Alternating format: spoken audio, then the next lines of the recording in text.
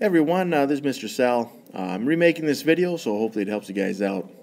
It's what would be the formula for finding the side length of a cube given the volume. Well, we got to look at the formula for the volume of a cube specifically. Now, the unique thing about a cube is that all the side lengths are the same. So if we drew a cube like this right here, then all the side lengths would be the same. So this side length is this one, and it's the same as the depth.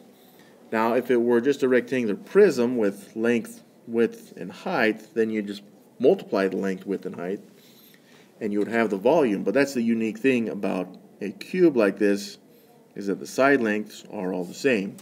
So if you wanted the volume, that's not the question we're looking at, but if you did want it, you would take the side length and multiply it by itself 3 times. Now, you could write this as the side length to the power of 3. Now, what we really want, though, is just the side length. So in order to figure out the side length, we're going to take the cube root of that s to the power of 3. But just like with regular equations, whatever you do to one side with the root, you must do to the other side as well. So if you wanted the side length but were given the volume, you would have to take the cube root of that volume.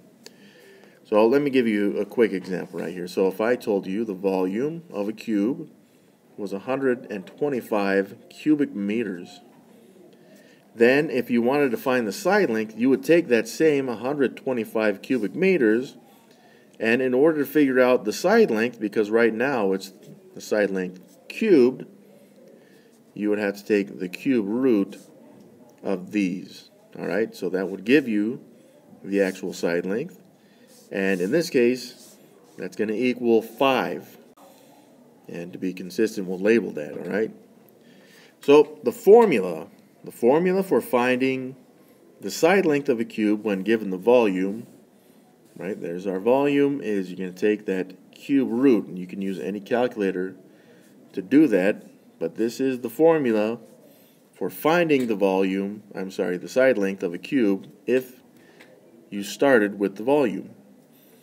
Thanks for watching, you guys. I hope that helped you out. If it did, like the video, subscribe to the channel, leave a comment below.